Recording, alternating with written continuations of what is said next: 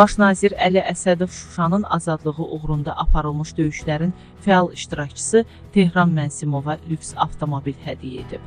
Əli Əsədov Tehran Mənsimova son model Lexsus markalı bahalı maşın bağışlayıb. Baş nazir bu addımı T.Mənsimovun İkinci Qarabağ döyüşlərində göstərdiyi şücaətinə görə atıb. Qeyd edək ki, polkovnik T.Mənsimov Naxçıvan əlahiddə ümumi qoşun ordusunun döyüş hazırlığı və Tədris İdarəsinin rəisi vəzifəsindən azad olunaraq Azərbaycan Respublikası Prezidentinin təhlükəsizlik xidmətində fəaliyyətə başlayıb.